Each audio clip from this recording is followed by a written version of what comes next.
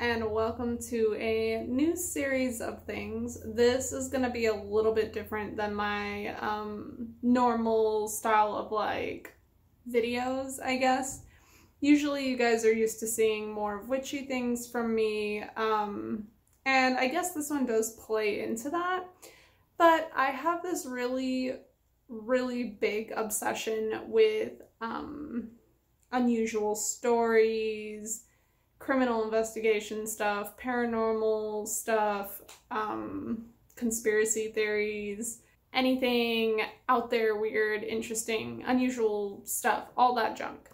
And I think a lot of us in the witchy community usually are, not all of us. So if you guys don't mind, I'm going to take a break from doing witchy spiritual stuff in my own experiences, and I want to tell you a story that has been really intriguing me for a while. Without further ado, let's get into the Winchester Mystery House.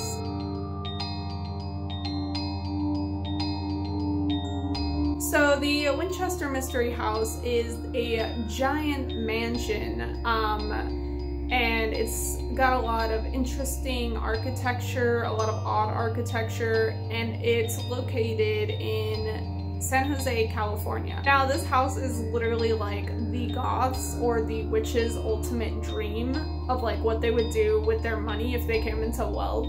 This house is like a labyrinth of weird staircases, hallways, doors that open up to nowhere, or doors that open up to like walls and stuff like that. There are windows in odd places, all sorts of interesting things in this house. It kind of reminds me of like, if you guys ever watched Danny Phantom, like the character Sam from there, it reminds me of like if her family just gave her all of their money, what kind of house she would build if she were able to. So the main interest point of this story, and to do with this whole like amazing house, is Sarah Winchester, or known as Sarah Lockwood Pardee Winchester. So Sarah was actually the owner and lived in this house for quite a while. According to the website, from 1886 to 1922, the construction never stopped in this house. It was constantly going. There was constantly things being added to it. It was expanding. Sarah was in the works of making this house a lot bigger and a lot crazier.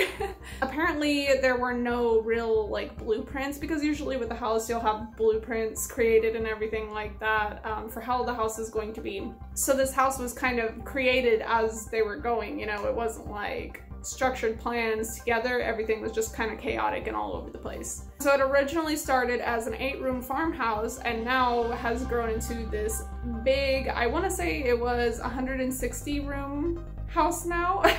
It's really big. According to the website, it is a 24,000 square foot house.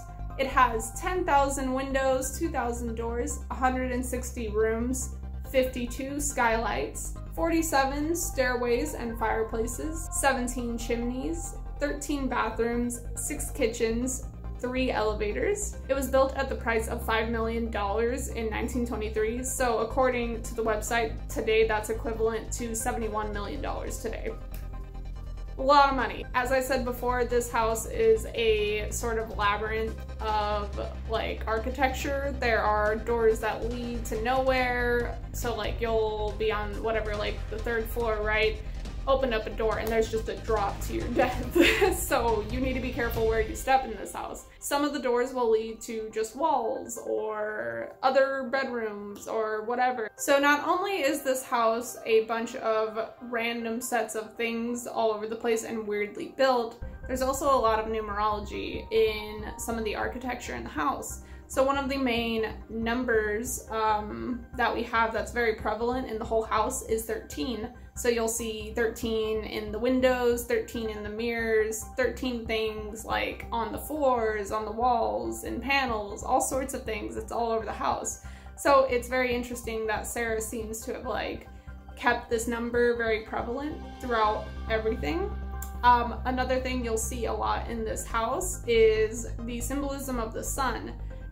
You can see this on the outside gate. Same thing within windows and stained glass. So the sun is supposedly supposed to connect to the zodiac and how there are like the 12 signs. The sun is supposed to be like in the middle to count as 13.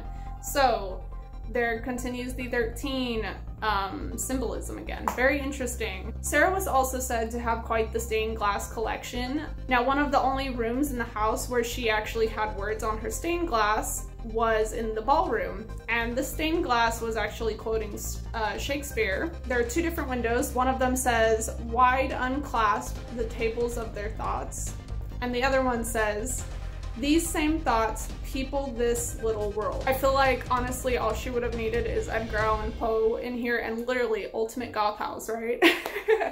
But I digress. She also, interestingly, had a seance room. If that's not witchy, I don't know what is. And obviously, since she had a seance room, the Winchester mansion or mystery house is known to be haunted. So surprise, surprise, you've probably seen a bunch of like Ghost Cruise go there. I believe Ghost Adventures has been there, and them among many more. I mean, this place is supposedly crazy haunted and super interesting. Some of the not so spooky parts of the architecture are really interesting because Sarah was said to be way ahead of her time with some of the things she had in her house. For instance, she had this like call button system. I'm sure you've seen it in like movies and stuff like that, where somebody will press a button on the wall and then it'll like do a little ring and then it'll show you what floor they're on or whatever. So Sarah had one of these in her house. Among that, she had like call tubes, so you could like talk through the call tube and then someone down on whatever floor would be able to hear like pretty well. Apparently it worked really well. Among that, she had like the easy riser stairs because apparently, you know, like when you get older, it's harder to walk upstairs, so they gradually go up very slowly. It's not like a steep step. She had 3 elevators in her home. Wow, like 3 elevators in your house. Can you even imagine that? Amazing. She had a needle shower. I don't know what makes that specifically different from regular showers, but she had one of those, so fancy. She had faucets supposedly everywhere because she was really into gardening, so I guess she was in help of creating the garden faucet like outside, so you have more faucets all over the place instead of just like the main kitchen and then the bathroom. Supposedly she also made things easier for not only herself but her servants. So like I was telling you with the call buttons and then also the little call tubes, she had like things that were like corner little things that'll go in the corner of like the stairs so dust or dirt wouldn't get stuck there and it's easier to sweep. So she had washing boards built into like the laundry sink area, so like when you're washing them, they're built into the actual side of it. So obviously she was just way ahead of her time with some of these things. So getting back to the actual Winchester house, something that was really interesting that happened in 1906 is there was a really big earthquake. So before this earthquake, this house had reached up to, I believe, 7 stories worth of craziness, right? And after the earthquake, I guess a bunch of the upper floors were damaged severely, and Sarah, from then on forward, basically tore all of those down and decided to build outward instead of upward. So now, obviously, it's expanded a lot further outward compared to up. So let's hop into a little bit more about Sarah's history. She was an heiress to her husband's, I guess, company, the Winchester rifle fortune, basically. So the Winchester rifle was made, and this was supposedly quite the invention back in the day. I believe it was used in a lot of wars or something like that. So Sarah was an heiress to her husband William's Winchester rifle fortune. Unfortunately, William ended up dying of tuberculosis on March 7th of 1881. This hurt her really badly, especially since their daughter Annie had died in 1866 of some sort of disease, only 40 days after her birth. This disease is supposedly marasmus. It's kind of confusing because marasmus is supposed to be like a disease created from lack of food or nutrients, or like just bad water. This doesn't really make sense since they were a rich family, right? So it could possibly be some sort of different disease and maybe just pronounced death wrong. I'm not too sure.